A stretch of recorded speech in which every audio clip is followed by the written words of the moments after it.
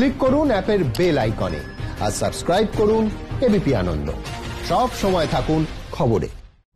3 মাসের ইএমআই স্থগিত করলো এইচডিএফসি ব্যাংক। 31শে মে পর্যন্ত ইএমআই স্থগিত এইচডিএফসি। এ বিষয়ে জানবো, কথা বলবো আমাদের প্রতিনিধি বিজেন্দ্র সিংহের সঙ্গে। বিজেন্দ্র, কি খবর রয়েছে?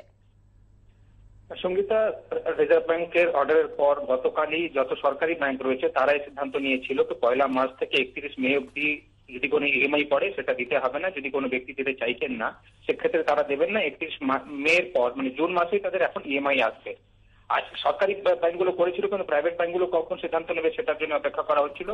এখন এইচডিএফসি ব্যাংক জানিয়েছে যে তারাও একই ধরনের সিদ্ধান্ত নিয়েছে। কোভিড-19 কে নিয়ে যে পরিস্থিতি এই মুহূর্তে রয়েছে সেক্ষেত্রে তারাও তাদের গ্রাহকদের কাছে মেল করছে, এসএমএস পাঠাচ্ছে এবং তাদেরকে বলছে যে তাদের যদি ক্রেডিট কার্ড, পার্সোনাল লোনের যদি ডিউ গুলো থাকে সেক্ষেত্রে আজ থেকে 31 মে অব্দি তারা কোনো ইএমআই বা কোনো পেমেন্ট যদি তারা চান করতে পারবেন না এবং জুন মাসে তারা সেটা পয়সাটা দিতে হবে তাদেরকে।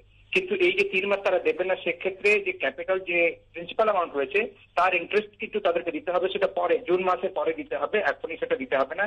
এই পেন্ডিং টাইমটার ইন্টারেস্টটা তারা নেবে সেটা পরের জন্য। আইসিআইসি ব্যাংকও সঙ্গীতে একই ধরনের সিদ্ধান্ত জানিয়েছে তাদের গ্রাহকদেরকে এবং যদি হোম লোনের ক্ষেত্রে তারা বলছেন কি যদি কেউ বেনিফিটটা নিতে চায় তাদেরকে ব্যাংকে যোগাযোগ করতে হবে বা মেল করতে হবে, ফোনে জানাতে হবে এবং যদি কেউ চায় কি না তারা ইএমআই দেবেন বা ক্রেডিট কার্ডের যে ডিউ গুলো রয়েছে তারা পেমেন্ট করবেন সেক্ষেত্রে তারা নর্মাল ভাবে পেমেন্টও করতে পারবেন।